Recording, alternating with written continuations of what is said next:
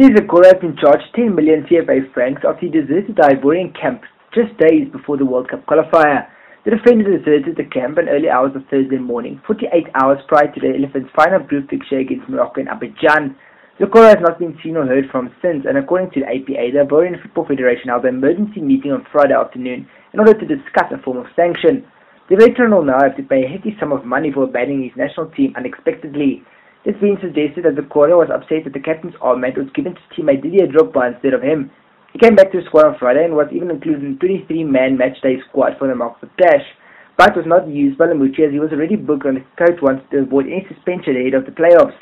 On top of the financial fine, Zokora will not be allowed to captain Cote d'Ivoire ever again.